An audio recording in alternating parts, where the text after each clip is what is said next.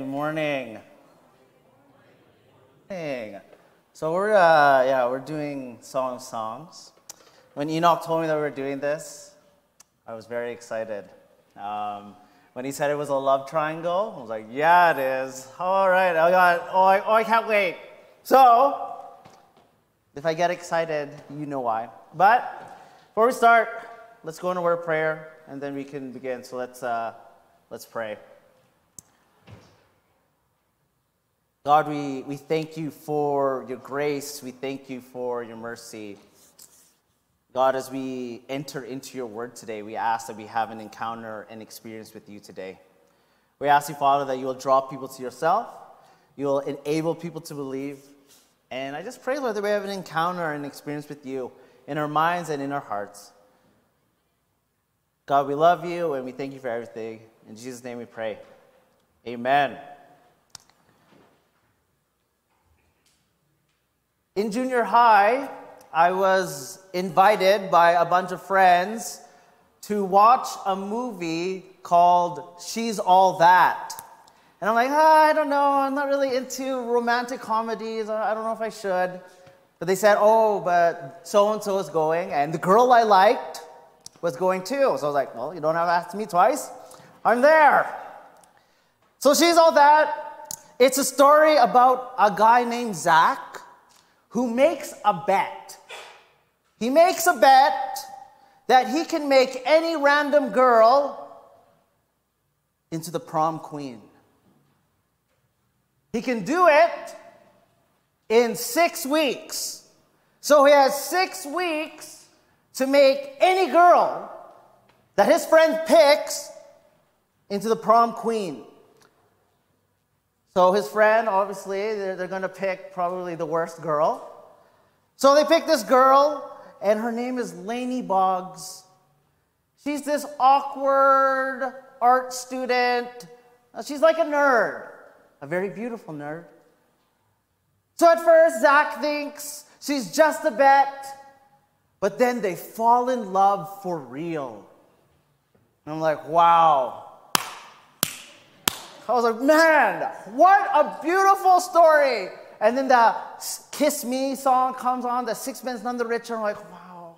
And I'm sitting there, I'm like, wow, this movie gives me hope. It gives me hope for the nerd gets the popular guy. I'm like, oh my gosh, it gave me hope that I could get a girl, that I can get someone popular or whatnot. So it was so good. I left that theater thinking, I need a girlfriend. I need a girlfriend. A beautiful nerd, hopefully. It became like my mission. It became my mission in junior high, in high school, to get romance into my life.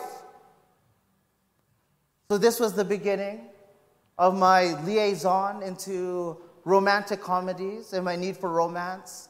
That to this day, I'm already married. I've been married for almost 15 years. To this day, I still enjoy. My heart still flutters when I watch these romantic comedies. Man, even shows. You know, I was watching that Glory show, that Korean show. Has anyone watched that show? So good. It's a revenge show. And my wife, when we were watching it together, my wife's like, I can't wait for them to get revenge. But for me, it was the total opposite. I was like, I can't wait till they kiss. Like, why aren't they kissing? It's the last episode. Why can't they kiss in the tent? Like, I keep thinking about these things. Romance. Romance is a huge part of the culture. You see it in our songs. You see it in our movies. There's like this need for it. That I need romance or my life will not be fulfilled. We're inundated with romance since childhood. You know, just think about your favorite Disney movie. You know, the old ones, there's always that happily ever after narrative. But we've also seen and experienced that it doesn't always happen that way. You don't always, you find someone that you just end up with them forever. Many times we see the exact opposite. We see heartbreak. We see pain. That just because people fall in love doesn't mean that they're going to have this great romance. So today, my question is, what makes a great romance? What makes a great romance? Our passage today is from the Song of Songs, chapter 2, verse 1 to 7. Let's read it. Sorry, I'm excited, but let's read it. This is such a great book. It's so, it's interesting, okay? So let's read it. Chapter 2, verse 1 to 7. It's up on the screen. If you have your Bibles, please open it. It says this, verse 1. I am a rose of Sharon, a lily of the valleys. Like a lily among thorns is my darling among the young women. Like an apple tree among the trees of the forest is my beloved among the young men. I delight to sit in his shade, and his fruit is sweet to my taste.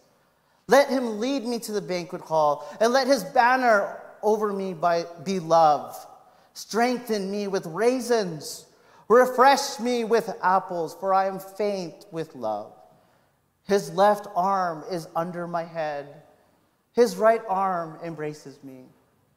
Daughters of Jerusalem, I charge you, by the gazelle and by the does of the field, do not arouse or awaken love until it so desires. Our passage today gives us two principles for a great romance. Number 1, loyalty. Number 2, intensity. That these two principles are important to any situation. So if you're young, in your youth, we can prepare for this. We can prepare for it. If you're in a dating relationship, you can cultivate it. If you're married, you can maintain it or try to repair it. If you're single and celibate, these same principles apply to our relationship with God and to a lesser extent to our closest friendships. So my first point is loyalty makes a great romance. I met my first girlfriend in my grade 7 drama class. Man, drama class was probably the class that I've learned the most. Like, even to this day, I probably use everything I learned for real life, to be honest. Anyone join drama? Just it's awesome. It's the best. Like, there's something about it. So I met my first girlfriend in my drama class. Oh, she was sweet. Oh, super sweet. She was an outgoing girl. We became friends, like instant friends, and we would talk on the phone. Like, I'd be on my landline just talking on the phone with her, and then my mom would come. My mom, she always picks up the phone. She's always like so snoopy stuff. David, I need the phone. I would be so upset. I'm talking to someone, Mom. We didn't have cell phones back then. I guess you can't do that now. But, man, we would talk on the phone, and we would just talk about what songs we like, songs on the radio and stuff. Oh, and I started to really like her. Oh, I was smitten, I would say. One day, in our drama class, she was sitting super close to me. Like our shoulders were rubbing. I was like, oh boy. She was sitting super close to me. And we were just sitting there, and all of a sudden, I felt her head go onto my shoulder. She smells so good. She smells like Calgon spray. I was like, oh man. I didn't know what to do. You know, I was young, and I was like, what do I do? What's the etiquette for such a thing? So I just put my head on her head. And her hair, it smelled like some hairspray. I was like, oh, man.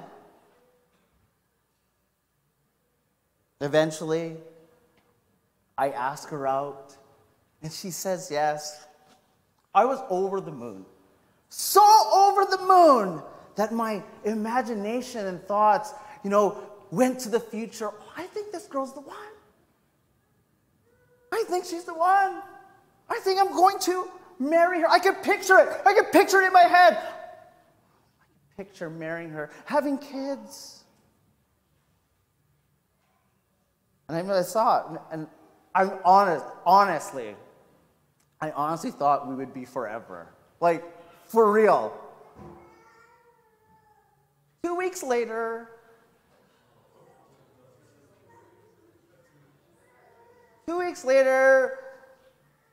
she tells me she just wants to be friends. I was like, what was all that putting your head on my shoulder bit then? Like, I was like, what?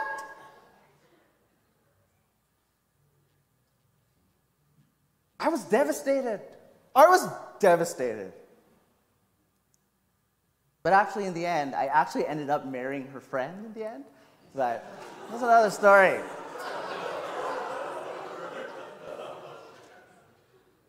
But at that time, love sucks. I cannot tell you how many times I listened to 90s R&B. I listened to Boyz II Men. There was a song on Bended Knee, and I would be like, I'd be talking to my friends. I'm like, yo, just play the song. And he would just put his phone on the Arghetto blaster kind of thing, and he would just play it. And I'd be like, super sad. Like, I did not date for fun. It was never in my head. I was never all about, let's just casually date. Let's just have fun. It was more like, date, get married. That's how I thought about things. Love sucks. I was like thinking to myself, no loyalty, no commitment makes for a horrible romantic story. It does. That a great romance requires loyalty. It requires commitment. Of course, there is a time to look around. There's a time to weigh options, to take initiative, to see. But eventually you need to make a decision, hopefully the right one. And when we make it, we need to focus on that person. We need to invest into that one relationship to make it great. That's what we see in our Bible passage. If you were here last week, we found out that the story is about a love triangle. It's a love triangle between a young woman, a shepherd, and a king. The woman is trapped in Solomon's bedroom and separated from her true love, which is the shepherd. And while she is trapped, we go to our passage, while she is trapped, she's thinking about her true love and probably dreaming about the words she longs to hear from him. Let's read it again. Verse 1-3. I am a rose. I think it's Sharon. I think. I don't think it's Sharon. It sounds weird, but okay. I am a rose of Sharon, a lily of the valleys. Like a lily among thorns is my darling among the young women. Like an apple tree among the trees of the forest is my beloved among the young men. I delight to sit in his shade, and his fruit is sweet to my taste. So here the woman is speaking in verse 1. She's like, I'm a flower. I'm like a flower in the wild. Here she's insinuating that she's just another girl that you might pass by. So she's like self-deprecating, probably in a flirtatious way, okay? Probably in a flirtatious way. It's like, when girls say facetiously, I'm so ugly. But really, they want the guy to tell them that they're pretty. There's some girls that are like, I'm just so ugly. But they want like comments from the guy to say that they're pretty. So that's kind of what's happening here. She says, I'm so ugly. So verse 2, the man assures her, you're a lily among the thorns. So thorns meaning the other woman. You're a lily among the thorns. To him, she's the only flower. She's a lily that stands above the rest. He has only eyes for her. This seems to energize the woman. She says to the man in verse 3, you are the apple tree among the forests. Your fruit is sweet to my taste. Oh my, things are getting wild. like, whoa. But the point is this, that they're strongly committed to each other. They don't want anyone else.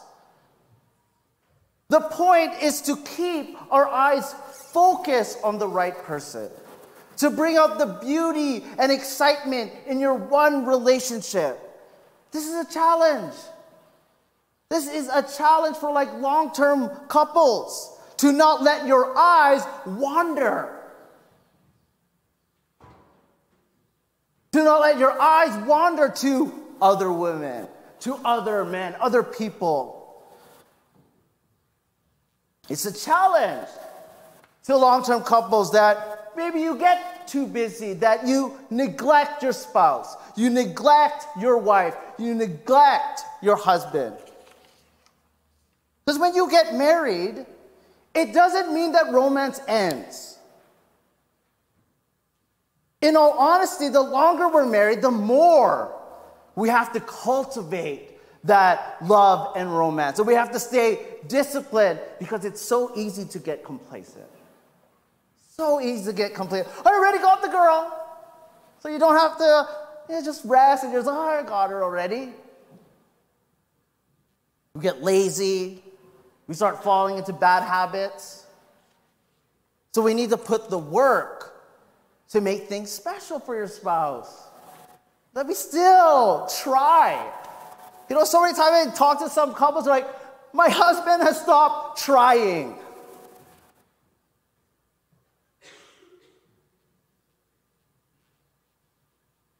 You need to put the work to cultivate not just romance, but also friendship. Like, in my opinion, friendship is an underrated pillar in a marriage. Friendship. And I think people don't talk about it enough. Being friends with your spouse. Being friends with them is just as important. That you like hanging out with them. Having a thriving friendship is so valuable. This principle also works in our relationship with God and in our friendships. Some of us have become complacent with our relationship with God. Think about this. When was the last time you had a good talk with God? When was the last time you just sat there and was just communing with God? Or have you gotten complacent?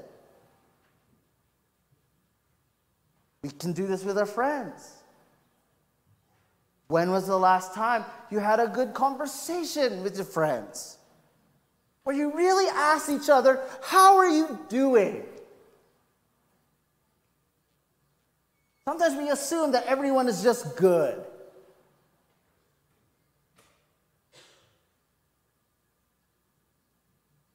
We need to continually make it deeper and better all the time. When we commit and invest deeply in each other, that's loyalty. Loyalty makes for a great romance. But there's another thing that makes a romance great, and that leads to my next point.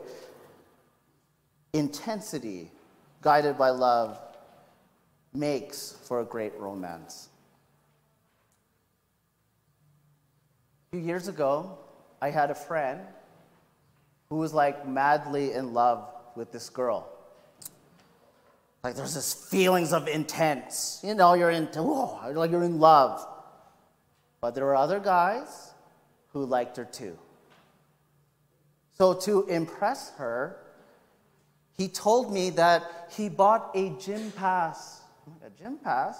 So, yes, I am going to work out.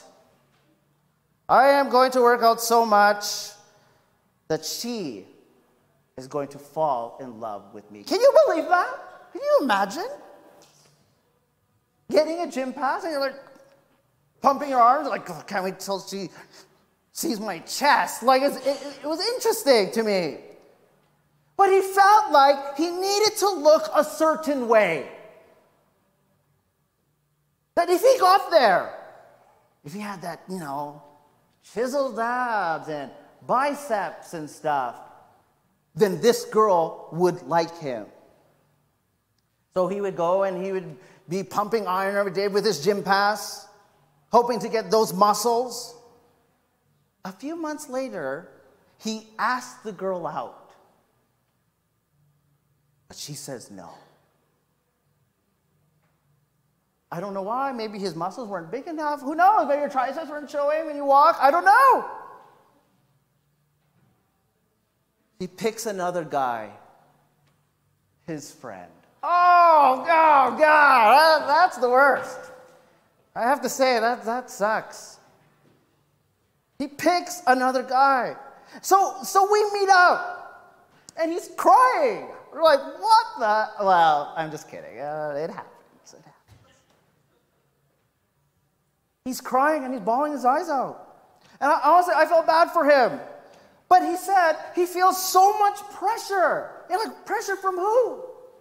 He said he feels so much pressure to be in a relationship, to be in this romantic relationship, that he said he wouldn't be complete if he wasn't in one. That his happiness, in a sense, was dependent on a woman. And I'm thinking, I get it. But man, to do bench presses for a girl? To do bicep curls for a girl? To do sit-ups for a girl? Hoping to impress? To me, it does not sound freeing at all. It feels like more pressure, to be honest. Pressure that can crush you.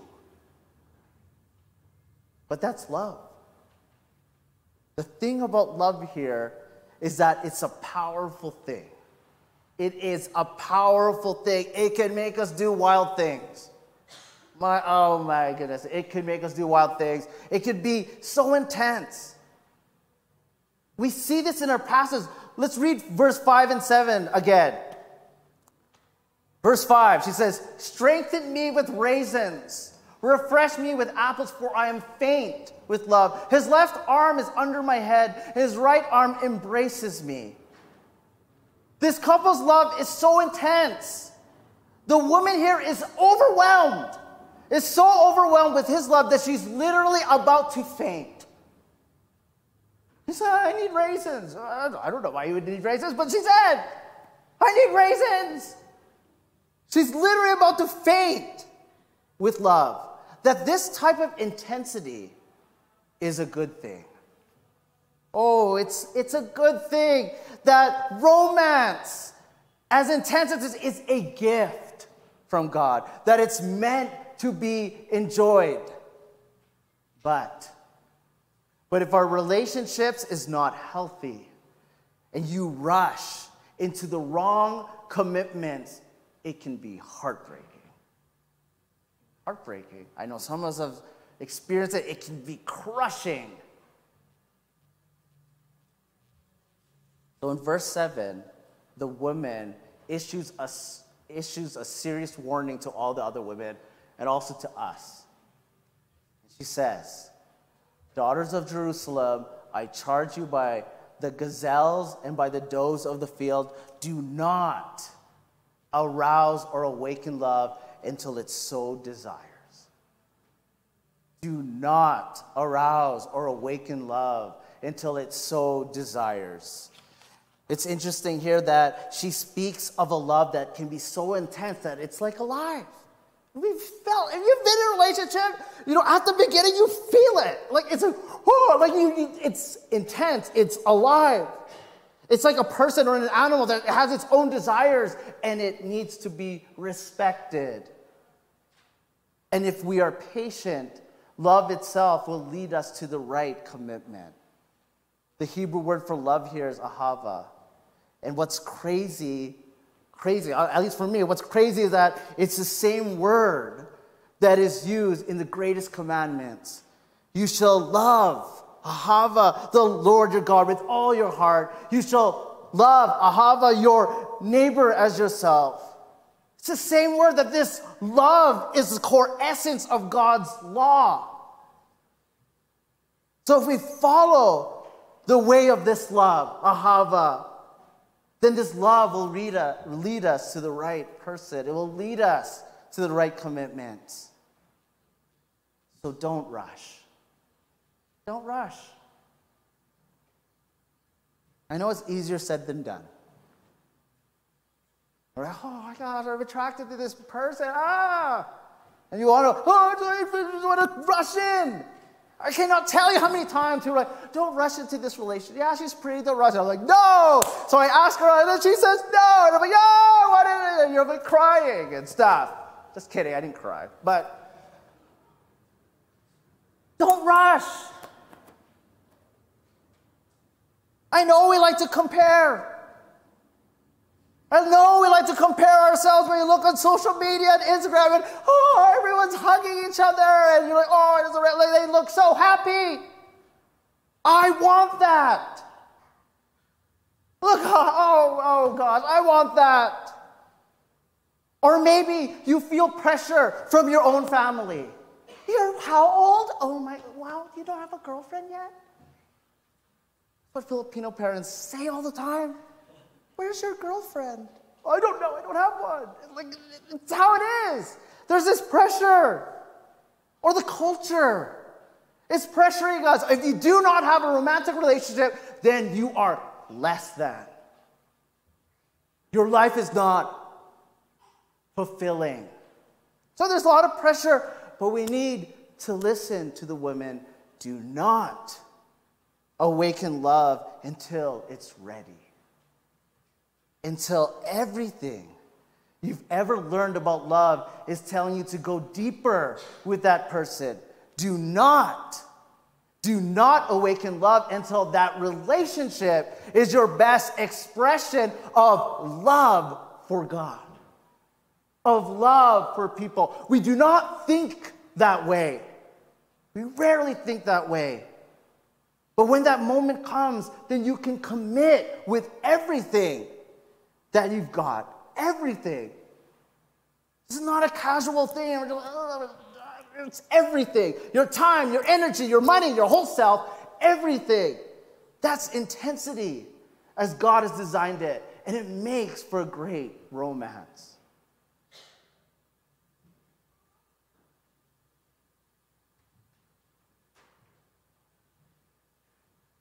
As we conclude, our big question today was, what makes a great romance? Our passage tells us that we need loyalty, commitment. When we make our final choice, we need to keep our eyes, our heart, our whole selves on this one person. We need to focus on that relationship by working hard. A lot of people think, love should be easy. Ugh, stop it. I had a friend who put on Facebook, he's like, love shouldn't be this hard. I'm like, stop it. Dislike. Just kidding, I can't even dislike it. It's hard work. If you're going to go into a relationship, it's work. It's hard work. So expect that. We're working hard at building romance and also building a friendship in this relationship. Second, we need an intensity guided by love. A love in the form of love for God and neighbor. We let this love guide us to the right person. And once we know that relationship is based on that love, ahava, then we can commit everything that we've got. Till then, do not awaken love until it's ready. Don't rush. Relax. Take a deep breath. Let love be your guide. That's how we experience love as God intended. Pray.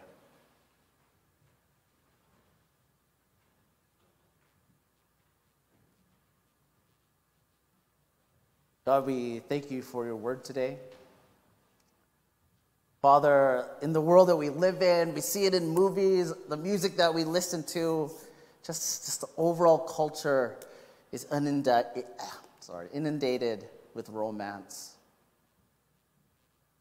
Father, help us to realize that romance is your creation, that God, it is a good thing. It's a wonderful gift that you've given us, Lord, that we need loyalty, we need commitment. We need this intensity that is guided by your love. Father, there are some of us here today that maybe we're in marriages and we kind of just gotten complacent. We don't try anymore. Maybe we've been married for a long, long time and we just stopped trying. God, convict us today.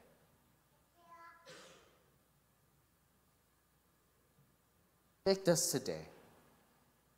Convict me, because I'm in this boat. But I pray, Father, that we will try, we will work hard at cultivating romance and friendship. Father, this love is intense. Some of us here today are in a rush.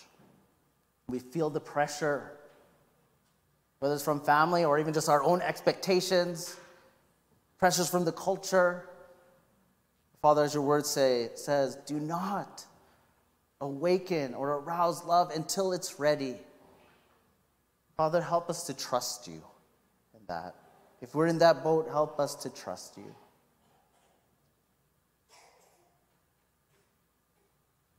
God, we love you and we lift this day to you. In Jesus' name we pray. Amen.